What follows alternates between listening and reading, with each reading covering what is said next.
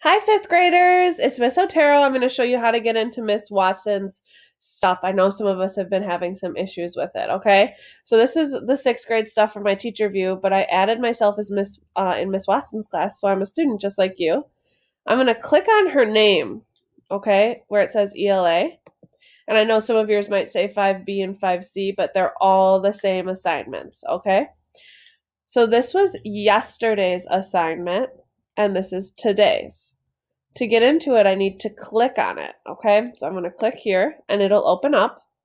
Now, I noticed the first time I did this, nothing appeared over here, and I had to wait maybe like a full minute and a half, okay? So if you're not sure, you can be patient and just wait for this to pop up, or you can hit this button over here that says reload or the refresh button, and that'll send everything through again, and sometimes it makes it work a little bit better. It's like turning something on and off again to make it work. Okay? So, if you have a question for your teacher, you can add a private comment here. So, hi, Mrs. Watson. Thank you for teaching us online. And then you send it. Okay? And she can respond back in here. Now I'm going to, it says read and fill out the Google Doc over here in my instructions. Okay, so I'm going to say, I'm going to read this first. It says my name on it underneath your work.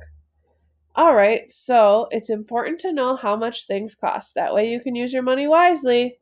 All right, and then I'm going to read this and I'm going to answer my questions. Now, you notice you can't click on any of these answers because this is a PDF and you can't edit PDFs. Okay, what Miss Watson did is she made a Google Doc for you to answer over here. So I would write down my answers on a scrap sheet of paper or maybe type them in another Google Doc. Open up a Google Doc over here.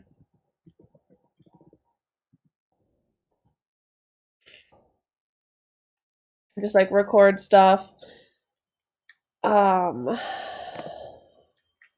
You don't have to do that, but it's just an option if you don't have pencil or paper around. You would just click blank and you can record things. But what you should do is go back, and if you want Miss Watson to see anything you do, you need to work in this Google Doc here. Okay? Look at that. What was the paragraph about? You must use complete sentences. And I can type right in here. The paragraph was about, okay? And look, that red line came up because I spelled it wrong. So I can click on it and it'll tell me how to spell it.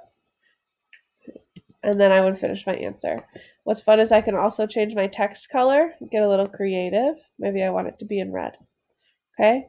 Find 3 vocab words you didn't know and write the definition. Okay, here we go.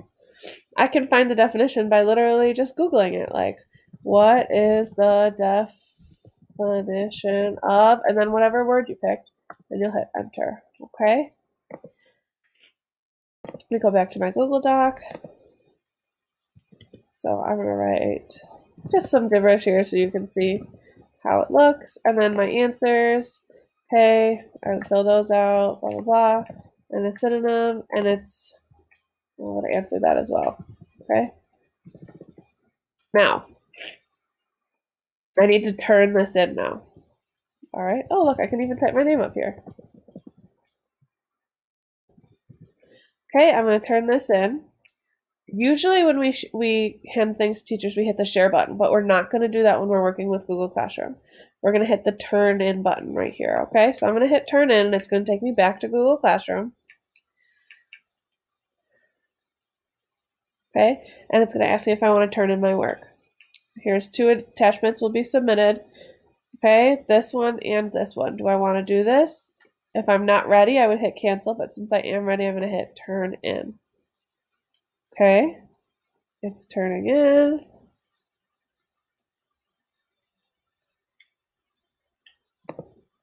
And I'm all set. If I decide I want to make changes, I can hit the unsubmit button and I can go back in. Good luck, guys. Let me know if you have any other questions.